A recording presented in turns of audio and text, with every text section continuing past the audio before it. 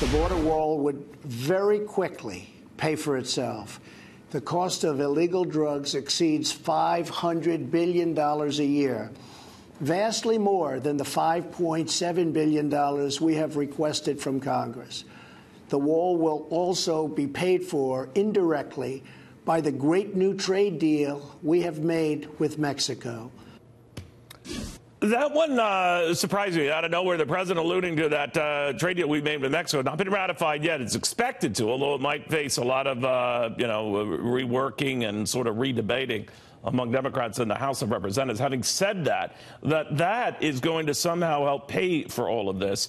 So it's a good thing we have the former ambassador to Mexico and so much more, former U.S. ambassador to the United Nations, former deputy secretary of state, to have this guy's resume. Anyway, he joins us right now, John Negroponte. Ambassador, very good to have you.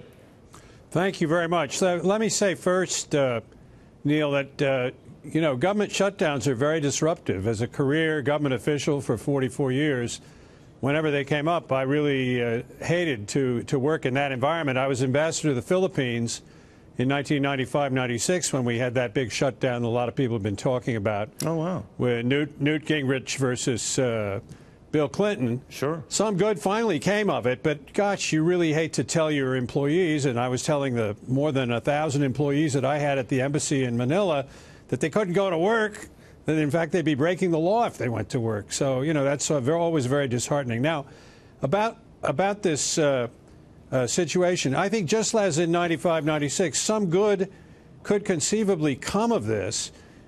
If, in fact, ultimately we get some broader deal than just whether we have funding for the wall or reopening of the government. But if somehow there could be a combination, and you're already hearing people starting to talk about that, like Lindsey Graham and others, that if you could get some funding for the wall, but at the same time take some really solid and genuine steps towards immigration reform, whether it's DACA, or no, dealing... you're right. No, Ambassador, you're right. That appears to be the middle ground. I guess what I'm asking you, if you'll just indulge me on this thing that came out of nowhere on the part of the president about that trade deal and how it might help pay for this. Do you know what he was referring to?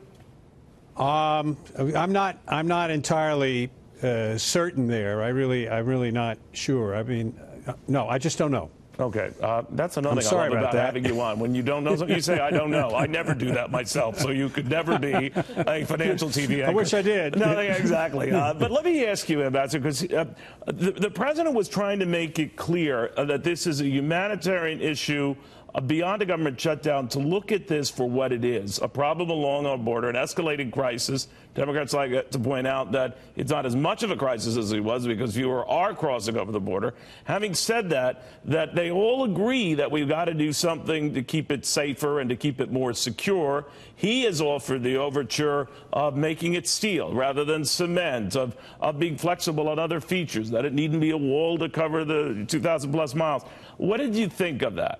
Well, first of all, I don't think it's a moral issue. We've already built, I think, something like 1,000 miles of barriers on the border. So, we're already gone down that road. Yeah, I found that very unusual. The Democrats were finding the wall concept offensive. That means that the wall we have right now is offensive. Yeah, but it's partially complete already. Second thing I'd say is, $5.7 billion in a budget of $4.5 trillion is not exactly a fortune. And if you could wrap that into some kind of agreement to also deal with some of the other pressing border issues, including immigration, then, as I suggested earlier, I think some good might conceivably come of this. But Democrats say, Ambassador, the only way we'll get to that point and that discussion is by opening up the government again, and then we talk. And the president does not seem, for the time being, and things could change,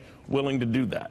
Yeah, that's sort of, a conversation between two parties, each of which think they have the greater leverage. So, I suppose the Democrats figure the longer this goes on, the more people will be hurting from the shutdown, and the president doesn't want to lose the leverage that comes from not being willing to reopen the government. But frankly, I'm not sure I understand why they spend so much time trying to deny him or prevent him from getting what he wants here, since it's not entirely unreasonable. We do have 11 million undocumented aliens here in this country. There is a lot of bad stuff coming up from the South, heroin, drugs, criminality, trafficking of persons, and so forth. It's not a pretty picture down there. So, you know, why not give this a shot instead of sitting here arguing about this procedural issue of whether or not to open the government or not, which at the same time is very costly for a lot of people who are involved and could start, I think, costing our economy, too. Yeah, well, we'll break that old record. You were in the middle of that one in '95. We're only a few days away from breaking that one. That was 21 days, 21 I think. days, indeed. Yeah. Ambassador, thank you very much. Happy New Year. Appreciate it, as always. Same to you, Neil. Thank you.